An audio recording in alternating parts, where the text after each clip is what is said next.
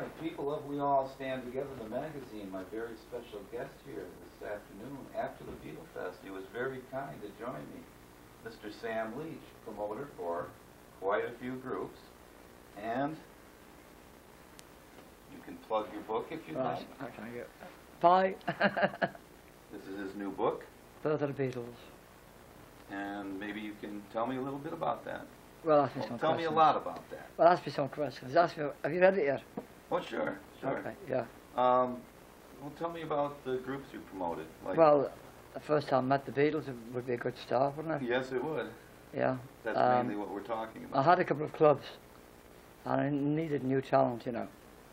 And they'd been to Hamburg, and they weren't very good before they went away. So I went along to a very rough hall called Hambleton Hall on the outskirts of Liverpool. And it was like a war zone. Teddy boys fighting and that kind of stuff back. I mean, if CNN had been invented then, they'd have been there, you know. Anyway, I was about to go. I heard this William Tell Overture, classical music, and I thought, what's that getting played at a rock show for? I turned around, and Bob Buller's voice said, "It's the Beatles!" The curtains fell apart. Well, they were decomposing anyway. And there they were, 5 black leather-clad figures, you know, bounced into my life. John started straight away with Slow Down. And then Paul jumped in with Hippie Hippie Shake.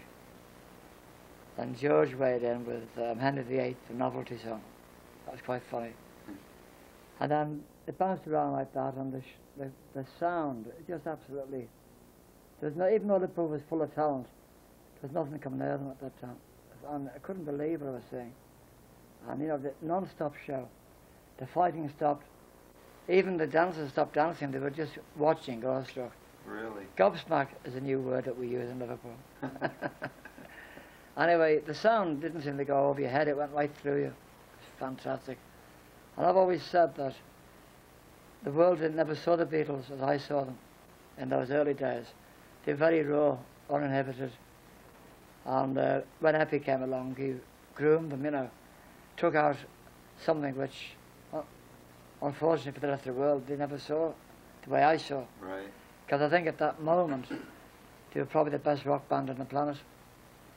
Anyway, after the show, Pete Best was the drummer down, and Stuart Sutcliffe was on bass, when I called it on bass. Right. Yeah, all right. Yeah, I know that story. I know.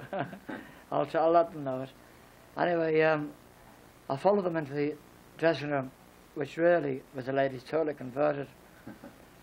I walked in behind John and Paul, and I said to John, I said, you know what, well lads, I didn't know the names then. I said, you were going to be as big as Elvis one day. And John laughed, looked at me, and he said, another we got here, Paul. And Paul said, yes, but I know he's got a lot of work for us. And I gave him 10 bookings that first night. Wow. Yeah. And then they made the debut for me about a fortnight later at the Casanova Club. And I didn't like the way Stuart Sutcliffe used to play, with his back to the audience. Oh, really? And the real reason, as I found out, that he couldn't play very well. And he used to hide it from the audience. He'd be like a bit embarrassed that he couldn't see what he wasn't doing rather than what he was doing. And halfway through the set, they were going down to bomb the Beatles. Everybody was gobsmacked. And George is playing an instrumental, Moonglow. And it's very hard, he's biting his lip. The lights are down. It's a lovely, smooth, sentimental song. They're doing the creep. And I see a jack plug on the floor.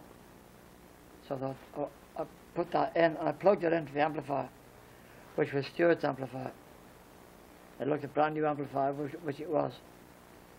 And the sound that came out, when Stuart was going this, innocently thinking it won't be heard, well, I plugged it in.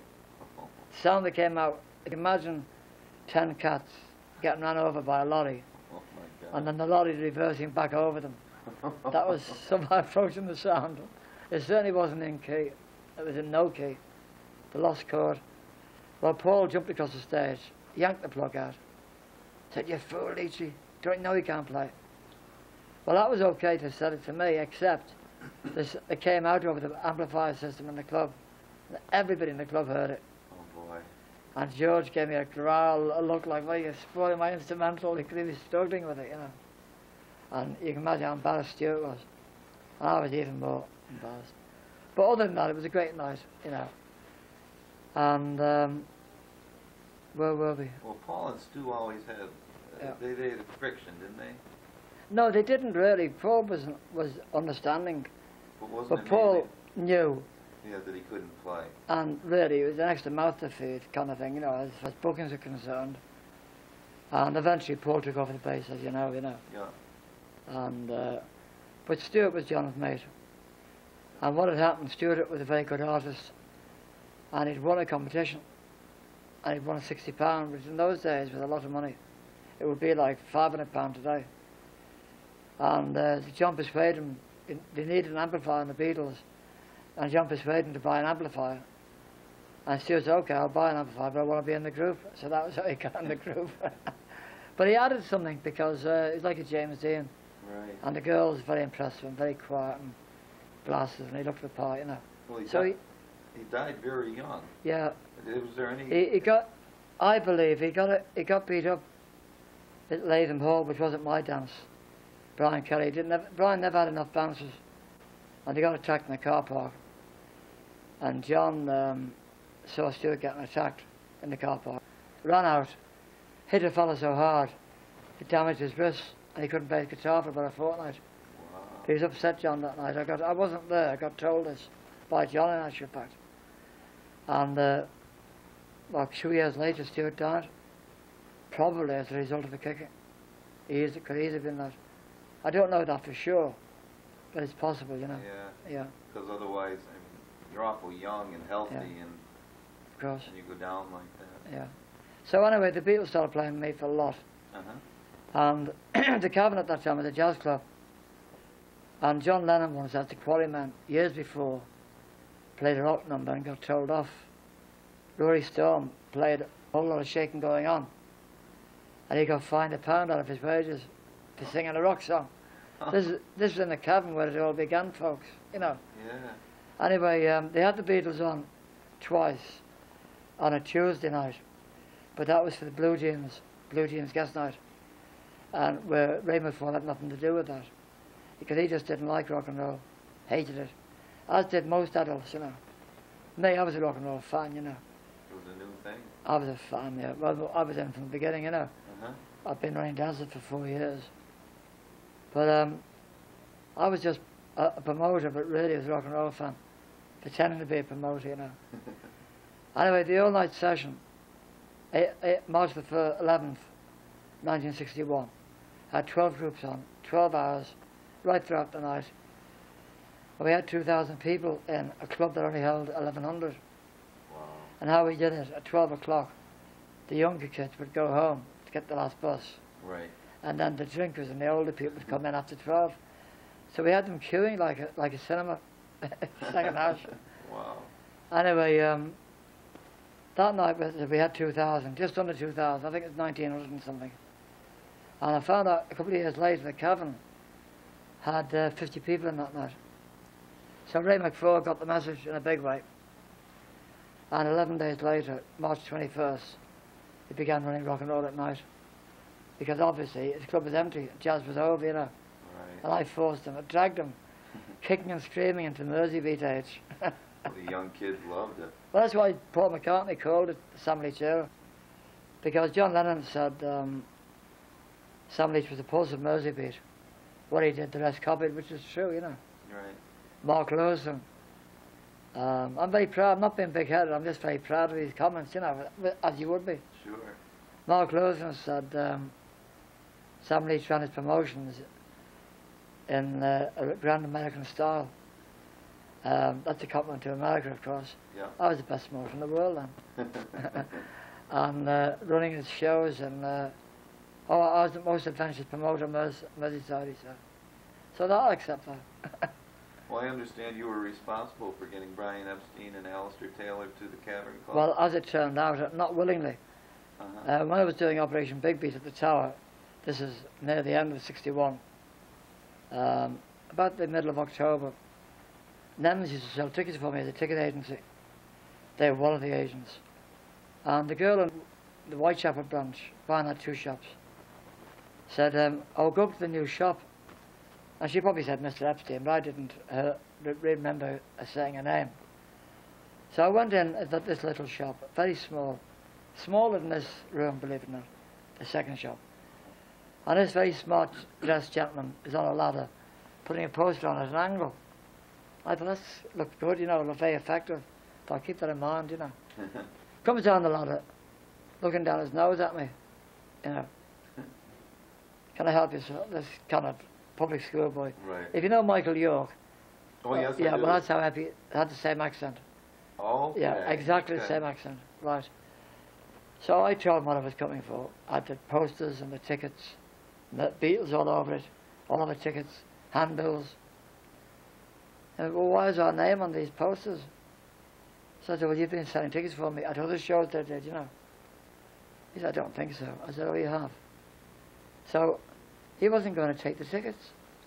And he said, in fact, I don't really want the other shops selling them. Didn't want to be associated with rock and roll. Huh. I didn't say that in as many words, but you knew anybody over 25 hated rock and roll with a vengeance. Just seemed the rule, you know. But he wasn't 25, but he looked at, you know. Right. Anyway, so I went to go. And when he said, take him out to the other shop, I said, oh, we can't do that, because that was an important shop for me. It was kind of a meeting place for all the people, you know. He's going to listen to records there. Right. So I started telling him how good the Beatles were, and the show, and the other groups, without realising I was probably pricking his interest. I've got further proof of it. Anyway, eventually he said, all right then, well, we'll see. I'll keep my eye on it. So I went. Didn't like him very much. I said, oh, I'm Sam Leach. And he said, oh, yes, I'm Brian Epstein. He actually said, I'm Epstein. Brian Epstein. I thought, like James Bond. I thought that was James. I don't know if James Bond had been invented then. I don't know. But it's funny how you said it, you know. So I liked him, actually. Anyway, at that time, about a week later, he's asking for more tickets. Not to me, to the girl and to the shop. And I had to take him up. And he sold 300 tickets in the 2 shops.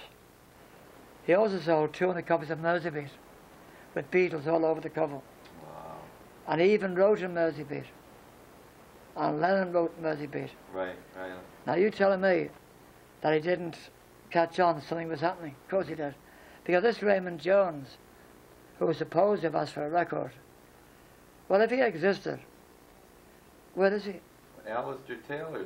Well, I'll tell you about Alistair in a minute.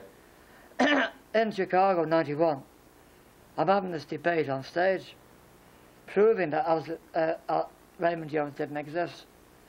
And Alistair wouldn't have it. No, I've met him. So I said, I don't think so. So I won the debate. And Alistair got a bit cobby, annoyed over it. But on the way home, he must have been thinking, Sam's probably right, I've never met him. So the next thing, he writes a book in which Alistair's claiming that he was Raymond Jones. Now I swear, I've got it on tape. In fact, I never got the tape off Mark. Mark's got it. Really? In Chicago it was. And it's on tape. So we can get audio tape? Yeah, an audio tape. So somewhere there's proof of what he's, you know. My goodness. But forget that. I'm not going to embarrass Alistair by blowing that little bit of a lie out of the water. I'm not. Alistair's okay. I like him, innit? Yeah, I've met him. Nice little fellow. Very, very nice. Anyway, I've recently heard, within the last 10 days, there's a fella come forward on Radio Merseyside claiming to be Raymond Jones. Oh my God. Well, that probably is his name. But I'm quite sure there's quite a few Raymond Joneses. And if it was him, he can't have the proof, because Alistair's only giving another version, that he was Raymond Jones. Why did it take 40 years to come forward? So I'm taking that with a pinch of salt.